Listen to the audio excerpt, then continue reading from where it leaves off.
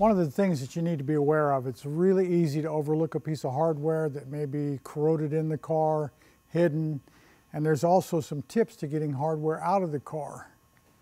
I've come across a lot of broken hardware in these cars, and it's hard and it's tough to get out. But this face of this has to come out of the car to get the lower windshield panel out and to get the cowl side off the car. And right down in this corner, right down here, and that's why you're looking at the other camera up there, because I want you to see that this, it doesn't even look like a screw in here, but it is. And one of the first things to do to get hardware out of a car is to come in here and make sure you can actually get the screwdriver to get all of the bite it can possibly get.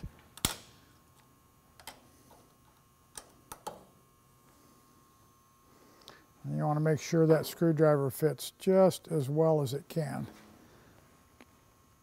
And there, it's too tight, and if I continue on with this, the first thing that'll happen is strip the head off of there.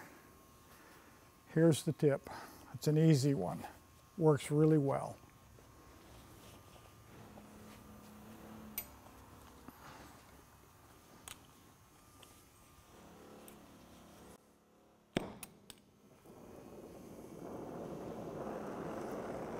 Take the acetylene torch. You don't have to go wild on it. You just have to heat the hardware up.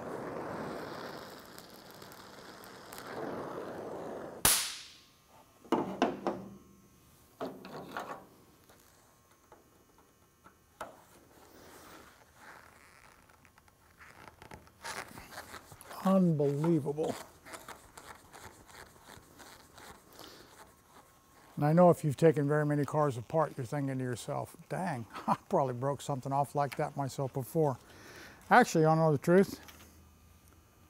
That was my son that gave me the tip on how to get that out of there.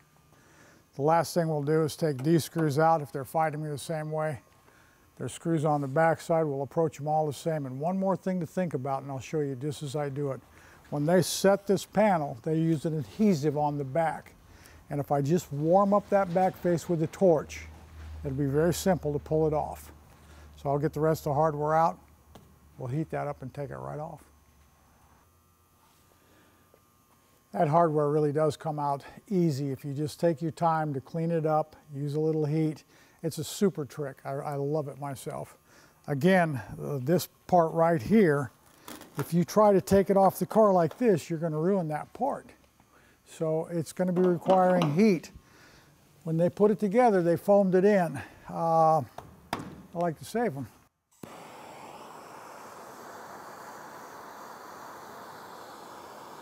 Now I know right up in here in this car, and look, you can see we're going to do some work here. But right in the post, they have a foam in there that has this lock together, and that's what I'm trying to do, is warm that up and get it out.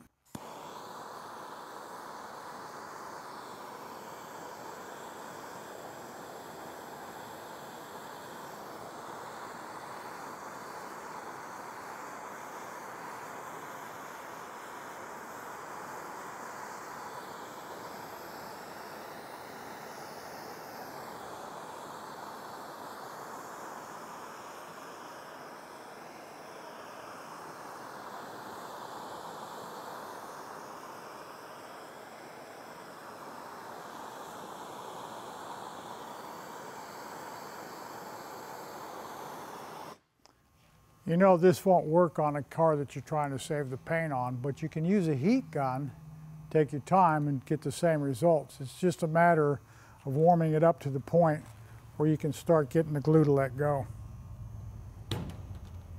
I have a flat chisel, I'm on the back side, just barely prying on the lip. See, it's loose all the way up to the top up here. Right there where they have that glue in there. You don't want